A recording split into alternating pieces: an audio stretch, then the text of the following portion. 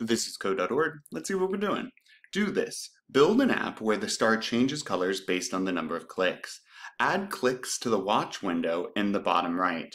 Okay, so my watch window is closed, but they mean down here. So I want to add clicks. Why clicks? Well, because it's a variable, var clicks. And watchers allow us to, shockingly, watch the variable clicks. Okay.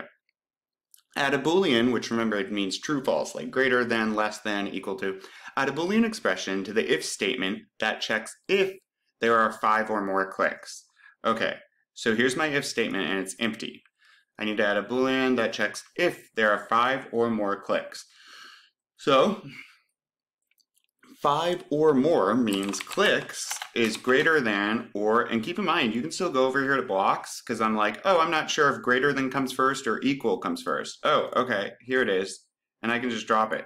Boop, greater than or equal to. So I need to know if clicks is greater than or equal to 5, right? If there are 5 clicks or more. Note, you will be stuck in text mode until the until you debug the code. Okay.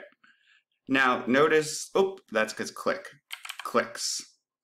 Okay, I think we got it, right? Clicks, and this is a Boolean expression. We're asking the computer, hey, computer, is clicks greater than or equal to 5? And all the computer can say is true or false. True would be 1, 0 would be false, which is binary. But anyways, true or false. If it's true, this code runs and we change the color of the star to red.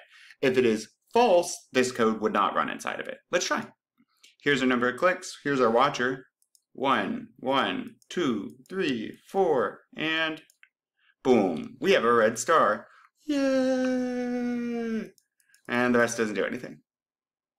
Cool though. Let's keep going.